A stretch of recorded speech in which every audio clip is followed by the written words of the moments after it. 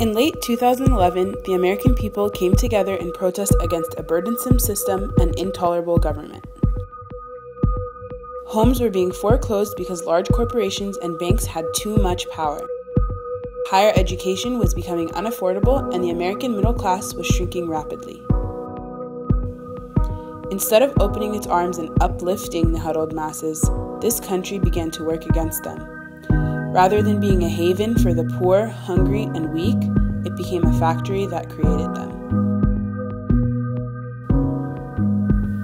This movement sprang up on Wall Street, New York, and inspired different cities around the nation to follow its lead.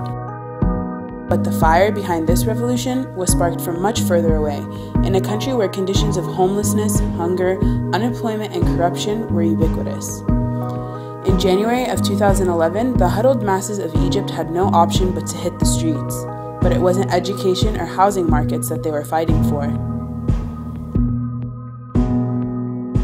The movements have often been placed side by side in comparison to one another, but it's safe to say these revolutionaries are coming from two very different places. Will not be silenced, whether you're a Christian, whether you're a Muslim, whether you're an atheist. You will demand your goddamn rights, and we will have our rights, one way or the other. I'm here because corporate greed and financial greed are ruining this country. They face different opponents and run different risks.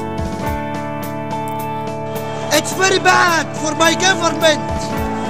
I haven't food, I haven't anything. Me and my children, I will die today.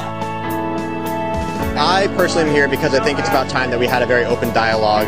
I'm here to support the people. Why else would I be out here? At the end of the day, no injustice, big or small, should go unchallenged. The American people were clearly inspired by the bravery of their Arab brethren, but the situation in Egypt also sparked some fear. If we didn't fight the oppression that was squashing our society now, we would soon have a much harder fight on our hands. The people of Egypt have shown us that the time to fight is now, and a global movement for justice has begun. The crowd just exploded into cheering and flag waving and chanting the word freedom.